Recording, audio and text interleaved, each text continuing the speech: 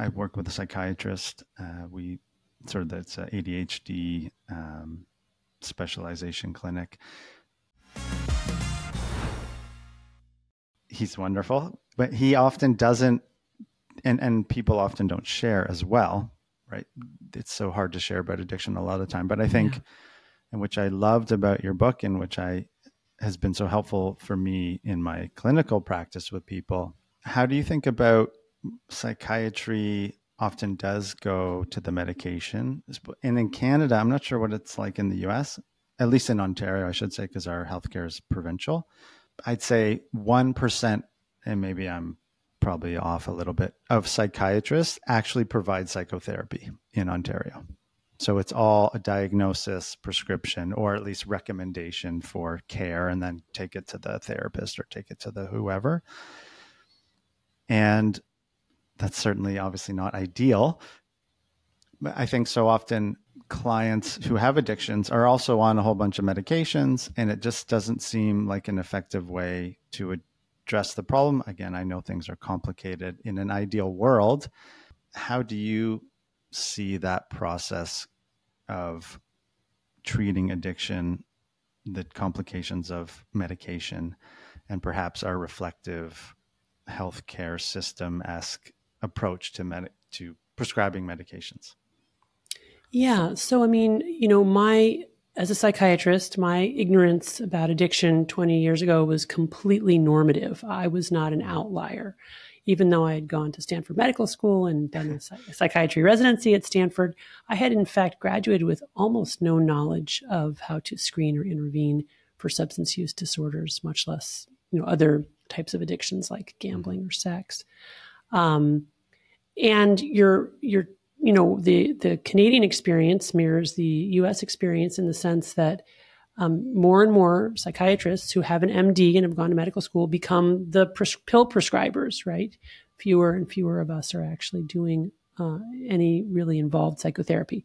So you have a kind of a perfect storm of psychiatrists not knowing very much about addiction, not knowing how to screen and intervene for the problem, not doing a whole lot of deep dive into a more holistic approach, and being tasked essentially with getting out a prescription pad and giving the folks a pill. And this is not to denigrate the psychiatric profession or to other psychiatrists or anything like that, but it is to admit that when you have a system that's set up that way from the get-go, you are going to get the problem of overprescribing, where we are prone then, even with very good intentions, to write for pills that maybe our patients don't need, or that might even be harmful for them, especially if they're potentially addictive, like in the realm of opioids, benzodiazepines, and stimulants.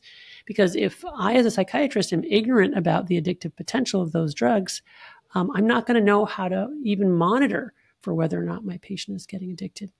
And what I saw in my career after I had my sort of, awakening vis-a-vis the need for me to treat addiction is everybody sent those patients my way, or they accidentally ended up in my practice.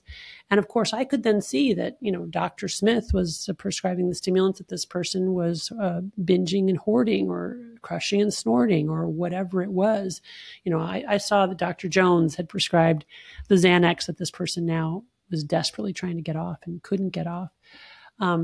So we need a wholesale shift in education and also incentives to change the way that we address mental health care problems, because prescribing a pill, although very useful and even life-saving for some patients some of the time, basically hasn't been shown to be effective for most patients much of the time. Right. And when we're dealing with addiction, those pills basically don't work very well. So when people are actively in their addiction, their Depakote and their Prozac and their stimulants and their, whatever it is, olanzapine, it doesn't work well when people are smoking a lot of pot, drinking a lot of alcohol, snorting cocaine, or probably even when they're shopping and playing video games and masturbating and, gambling and eating and whatever else it is. So that's why we really recommend integrated treatment, where we get people from the very beginning who are struggling with addictive behaviors, we try to get them into recovery. And I always say to them, it's not that we're going to be ignoring your other mental health care problems. Your ADHD is very important. Your chronic pain is very important.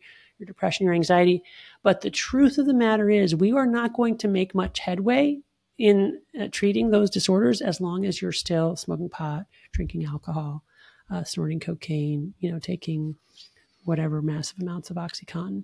So we have to do the things together, integrated care. We have to do the treatment in parallel.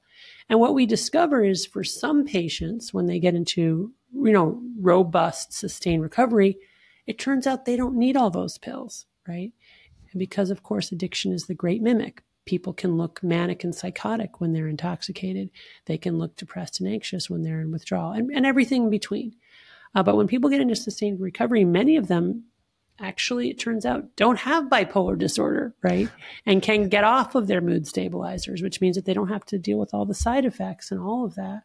So it's super important that we address these things simultaneously, that we do a better job educating mental health care providers about, the relationship between addiction and other psychiatric comorbidities. It's basically a feed-forward cycle. People with psychiatric illness are more likely to get addicted, and people who are addicted are more likely to have psychiatric illness. It goes both ways.